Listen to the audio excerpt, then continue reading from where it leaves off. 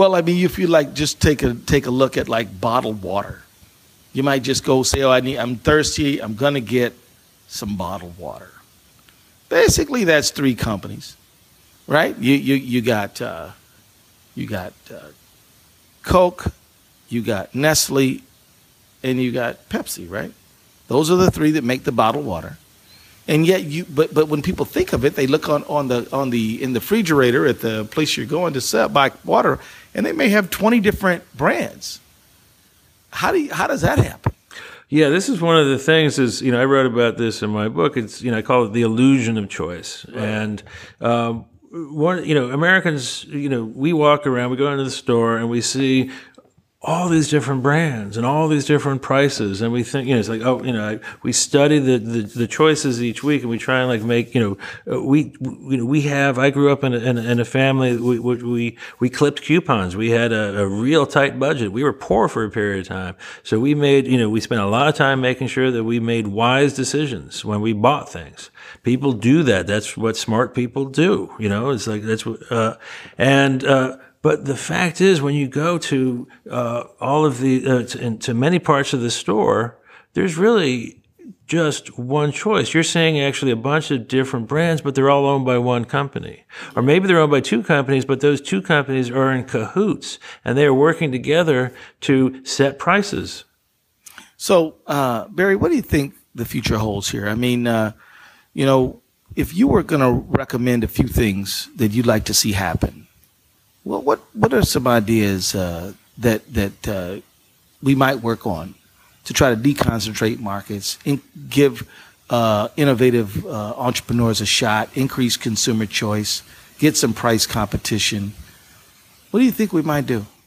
Well, I think the first thing that all of us have to do, because we have been trained for the last generation, 2 generations, to see ourselves as consumers. And this is, this is something, as I mentioned before, it's been written in the law that we are not citizens anymore in the political economy. We are consumers in the political economy. So the very first thing that every one of us can do is say, I'm not going to think of myself as a consumer anymore. I'm not going to think about, is this concentration of power resulting in lower prices like they are promising me? It's like, but think of yourself as a citizen.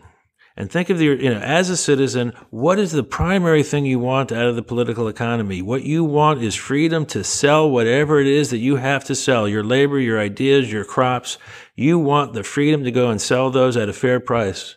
And if if that result, if you end up driving up the amount of money that you earn from your work, that will more than make up if any of these prices actually go up. And the fact is, real competition will result in lower prices. Mm-hmm. So we will have higher wages and lower prices if we think of ourselves as citizens and say, I want a market structure that serves me as a citizen. That's, number one. But, you asked us like, what do I see in the future? And I believe with all of my heart, I know that we are going to be victorious in this, the American people. I mean, this is a tough time we're in. This is an amazing amount of power that is concentrated in front of us.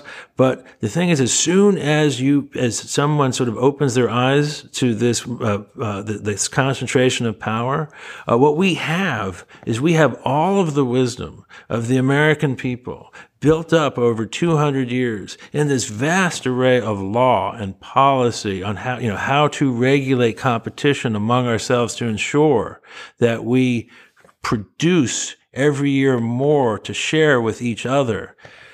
Real productive, constructive competition, we know how to do it. We have models that were built up over time, all kinds of laws that we can sort of reinstitute right now, update for the digital 21st century. We've did this for 200 years. We know how to do it. And as soon as we wake up, we will know how we can move forward and sort of take on these powers. We did beat back the plutocrats once before.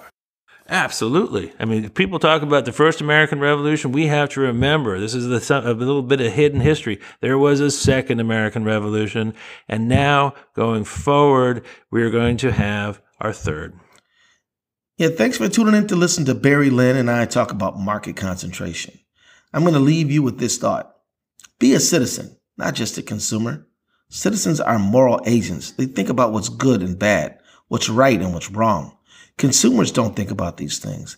They think about what's cheaper, what's more fun, what they can buy. As a citizen, you need to operate on a certain level of uncertainty. You don't know how the election is going to turn out. You don't know if fighting City Hall is going to turn out for the good or the bad. You do it because it's right. You have to operate on hope, and hope that your engagement, your participation, and your vote will make a difference. Consumers, on the other hand, operate on certainty.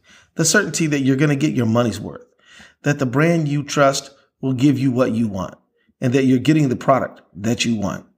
Consumers don't have to take chances, but guess what? Citizens take chances all the time. Consumers operate in their own self-interest and only their self-interest. All they want to do is get more for themselves, please themselves, shinier teeth, fresher breath. That's all consumers care about. Citizens, on the other hand, think about what's best for the neighborhood, the city, the community, and the nation.